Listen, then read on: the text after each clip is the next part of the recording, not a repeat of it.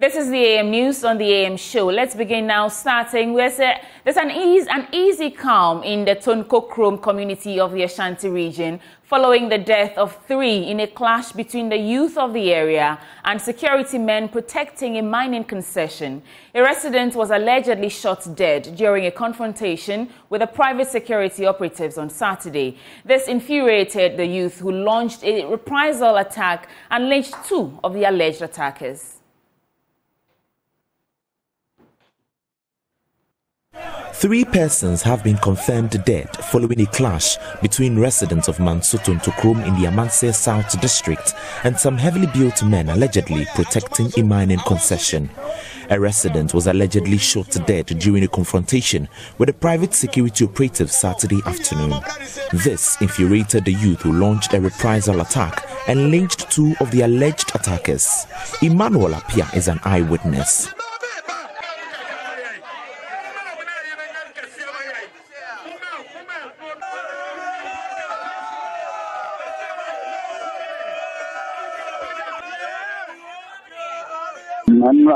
I'm a Payawana, that is a Tankumana and Metaphor, Bakuruma.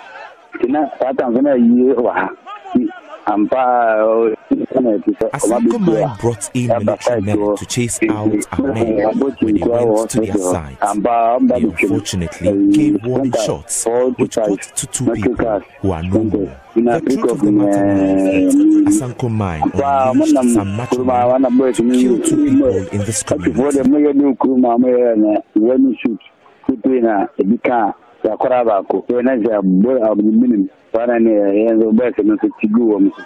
A day before the incident, the chiefs and residents of Mansoto Ntokrom staged a protest to demand the establishment of a community mining scheme in the area.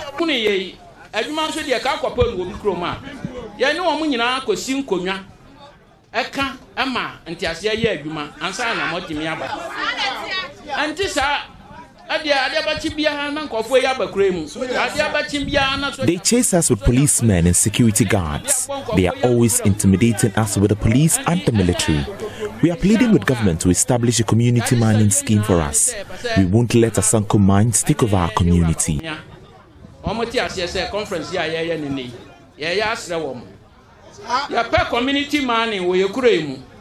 The indigents say mining is the main source of income for most of them, hence the need for the government to expedite action to place them under community mining. They are unhappy months after applying to be placed under the scheme. The government is yet to approve the community mining at Ntokrom. Youth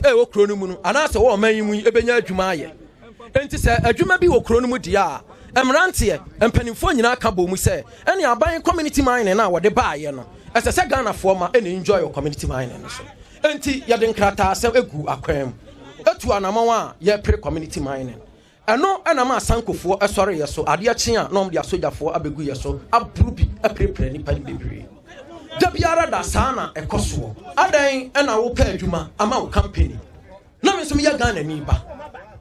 We sought the establishment of a community mining scheme, but since then, we have been intimidated throughout.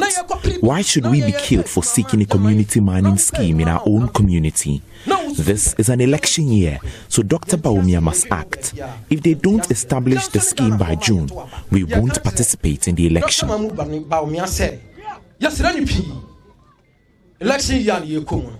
Young people for ma and you go sir, community mining no a free March, see May June. Na say community mining no you register ya and your young say so young twap. The District Security Council will be meeting with managers of Asanko Gold and leaders in the Ntokrom community for a possible solution to the current impasse. For JoyNews, my name is Abochie Ntokrom. About 250 students of Ejiso Senior High Technical School have been displaced following a rainstorm that ripped off a dormitory block of the school. The Krapa MA Junior High School and Ejiso Experimental Schools also had their roofs ripped off. Ohemeng Tewia, who visited the schools, says authorities have sought temporary shelter in a warehouse for the affected students. It is Sunday, the first Sunday of the month.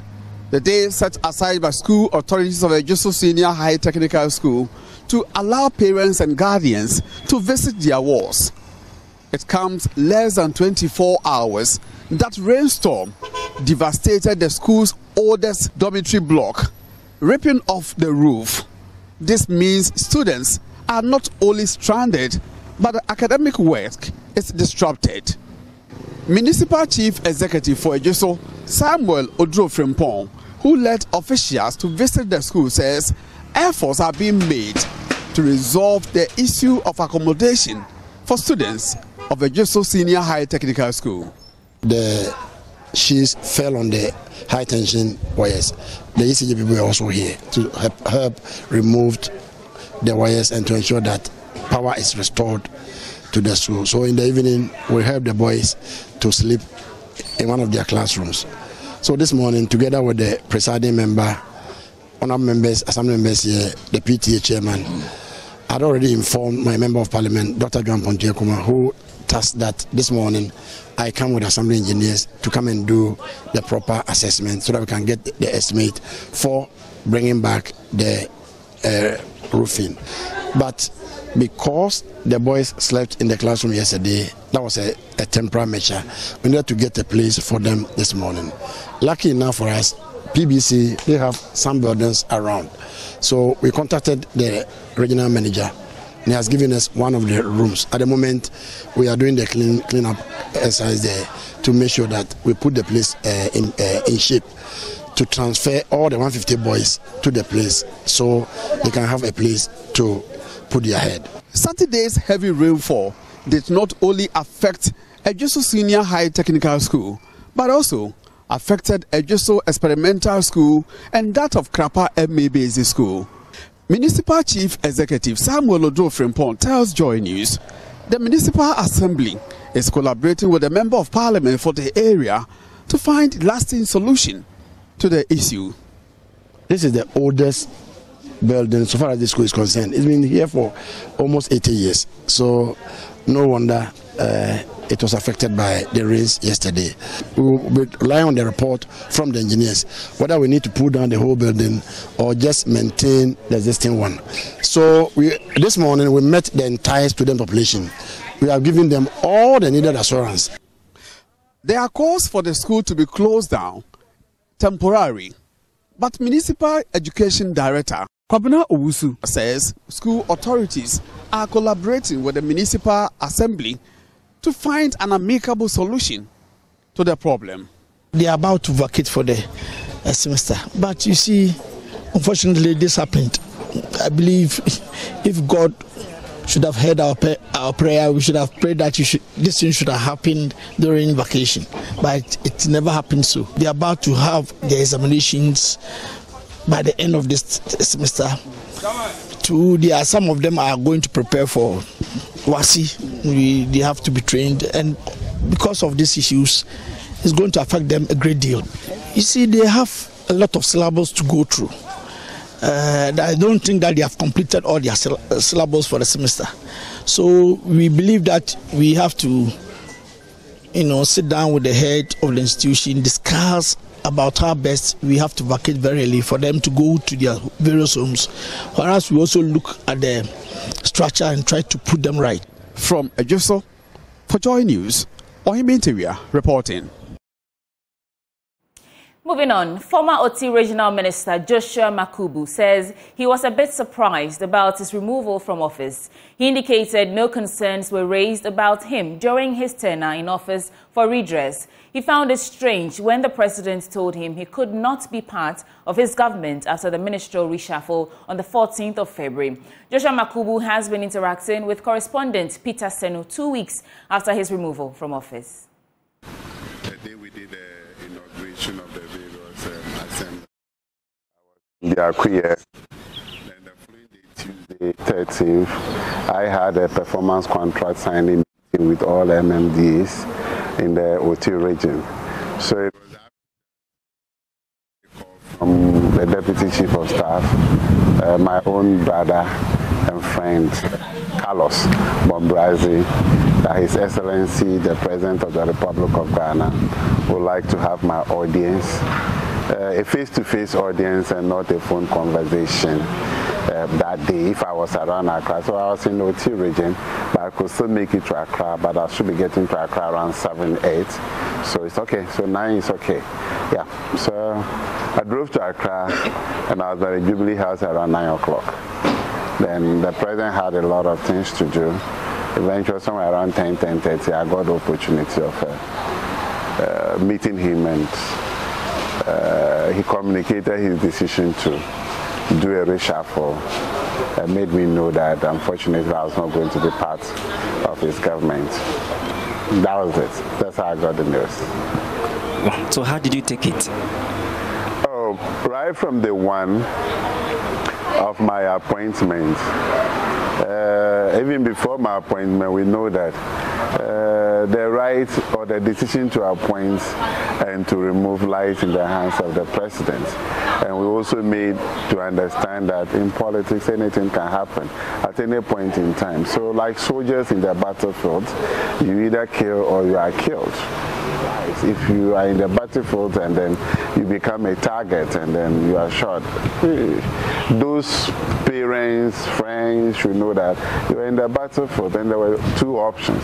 It's either you continue to serve your nation or maybe...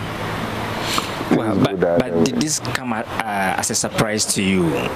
Yeah, I would say I was a bit surprised because for my 3 years in office, there has never been any issue where I was called to come and provide some explanation regarding my work and my relationship with traditional authorities and other things. At least if there were some times your attention were drawn to certain things that maybe were not going well, you could feel that, okay, if these things were not going well and I'm not able to rectify them, it might be difficult for you to continue, but that didn't come to my attention. So I was surprised, but on the other hand, I was not too surprised because right from the one, other people want to get into the office that I was in, and they didn't guess. So they will never go to rest. There were some people who had certain expectations of me, that maybe my conscience or availability of resources, I might not be able to toe that line. So all these things, you don't sit in a political, even the President of the Republic of Ghana, if His Excellency John Dramani Mahama gets the opportunity to declare him not a president today. So that's the game we found ourselves in. So I wouldn't say it was entirely, I was surprised or whatsoever, because I've been preconditioned to know that, look, at any point in time, as an appointee of the government, you are the beck and call of your appointer, and any decision could be taken, either favorable or unfavorable. Now, maternal mental health disorders are conditions that can result in a mother committing suicide or even murdering her baby. Research also shows that maternal mental health disorders can cause preterm deliveries as well as stunting and nervous system development delays in children. As scary as the condition is, a majority of healthcare workers in Ghana do not have any knowledge about maternal mental health disorders. This according to the World Health Organization's Maternal Mental Health Situation Analysis in Ghana. Now, stakeholders have been discussing the seriousness of this disorder at a research dissemination meeting at Bolgatanga in the Upper East region, from where correspondent Albert Sore reports. Maternal mental health disorders include depression, anxiety, and substance use disorder. Symptoms generally include extreme sadness, difficulty for a mother to bond with her baby, suicidal thoughts, and difficulty concentrating. These may occur during pregnancy, childbirth, or after delivery. In Ghana, over the years, maternal mental health disorders have scarcely been discussed until now. The World Health Organization has been doing a situation analysis on maternal mental health in Ghana. The research has revealed a rather worrying situation as far as the prevalence of the disorders in Ghana is concerned. Lead consultant Dr. Promise Sefoga shared some of the findings at the Northern Zone dissemination meeting held in Bolgatanga. So these were studies done from across Ghana. In Boko, we found a prevalence of 50.4% of postpartum depression. The other one we did in Greater Accra, at the district level, we found about 9%. At the regional hospital, those who are delivering in the regional hospital, about 31%. Those who are delivering in the tertiary hospital, where more complicated cases are referred to, about 41%. And that gave a national average of about 27%. Yes, sometimes the women say, no, don't bring the baby to me. I haven't delivered. This is not my baby. Some will just withdraw. Some to the extent of attempting to harm the baby, because in their mind something is telling them that I need to harm this baby myself, otherwise something else comes to harm the baby. These are all manifestations of severe forms of the disorder. And so if somebody has delivered and showing these things, they say, no, don't bring the baby to me, don't take the baby away. This may be the early warning signs. We shouldn't stigmatize them that, hey, something is wrong with them, she's mad. But it is a medical problem as a result of the pregnancy and delivery. Bring them and let's deal with them before it becomes severe or it becomes more complicated. He said the research also revealed that a majority of healthcare workers in Ghana do not know about maternal mental health disorders. So this work interviewed healthcare workers, healthcare managers, policymakers, pregnant women, postpartum mothers, as well as women who have suffered some of this depression or maternal mental health disorder. And we found that majority of the healthcare workers say they don't have enough knowledge on the condition. Majority of them say they don't know about the tools that we can use to screen.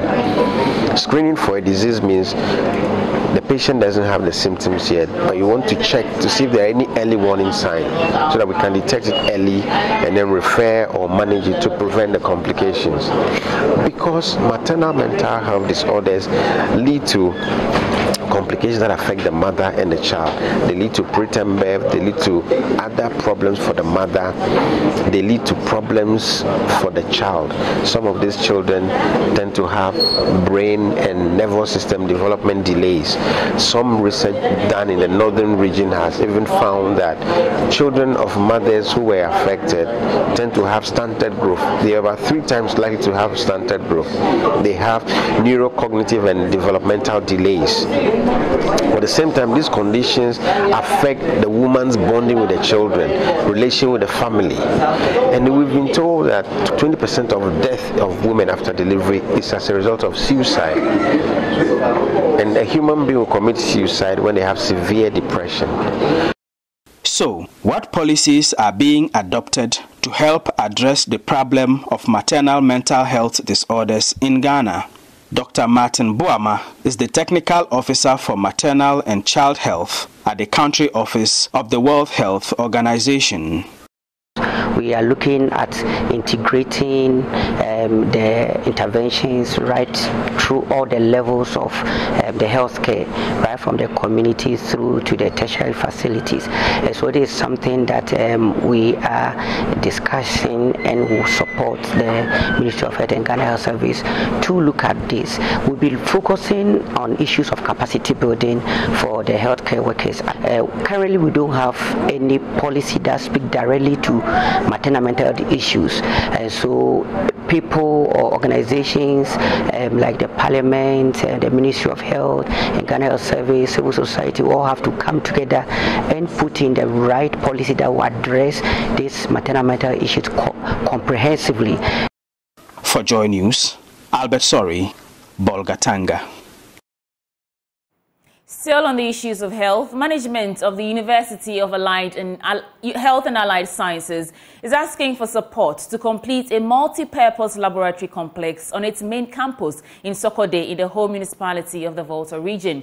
Vice-Chancellor Professor Lydia Aziato, who extended the appeal, says it has become imperative for the labs to be used in training the students, hence the urgent need for its completion. She was speaking at a white coat ceremony for students of the schools of medicine and pharmacy. The laboratory complex is designed to have the capacity to undertake health and allied sciences experiments and research.